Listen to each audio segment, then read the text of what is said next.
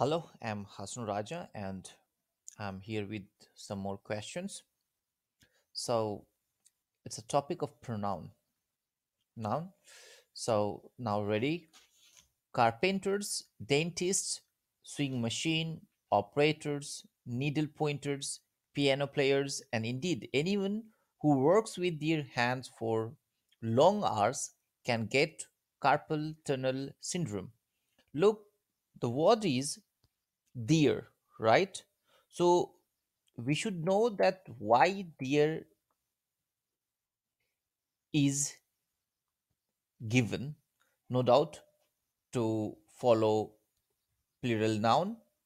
But if we look at it says anyone who works with their hands doesn't give correct sense, right? So we need plural noun.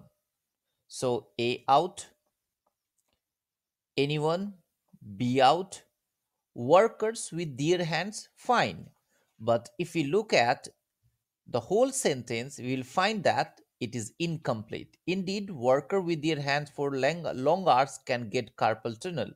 So it's incorrect. Why? Because we need workers plus verb. So C out. Now D. Those for whom work is. Here it must be whose work rather than whom work because it doesn't give correct sense. By the way, whom plus subject plus verb is correct sense and we need plural noun. So E also out. It's mean we left with E. Now look at anyone, any people who work with their hands for long hours can get carpal tunnel syndrome. By the way, as I said, in general, the common error that is asked in pronoun part is it family and they family. Let's have a look of one more question.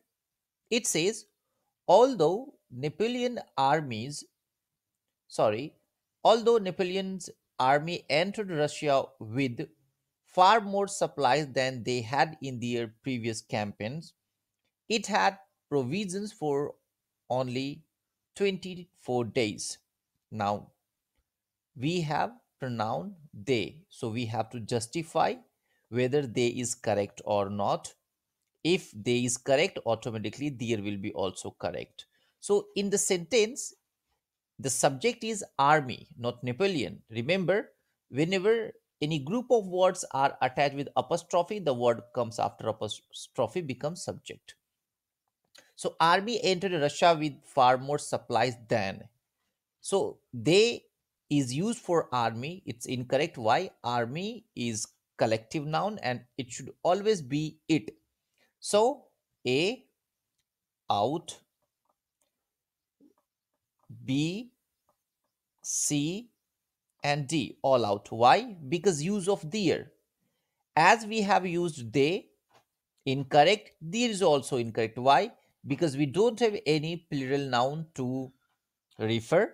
So in one go out, E is the answer. The point is they and their should be always for plural noun and after that there must be correct sense too. Sometimes when we use pronoun, after looking at the reference we have to look at correct sense or correct meaning too. So if we go ahead with the situation that we have, look, although aspirin irritates the stomach, it can be avoided. So if we look at it, is here the use of it is correct. Why? Because aspirin can be avoided, but the real sense is irritation can be avoided rather than aspirin. It can be avoided if aspirin table is given a coating that will not dissolve until the tablet reaches the intestine, right? So irritation can be avoided can be a good option. So here we can eliminate A, right? Now, same time we can eliminate even D2. Why? Because aspirin causes stomach irritation, although it can, it's mean aspirin can be avoided. Now let with B, C, and E. B says the irritation of the stomach caused by aspirin can be avoided. So irritation can be avoided fine. C says the fact that aspirin causes irritation of the stomach can be avoided. So what? The fact can be avoided, that is incorrect sentence. Now the last one, aspirin irritates the stomach. Which can be avoided? It means stomach can be avoided. Again, it's incorrect.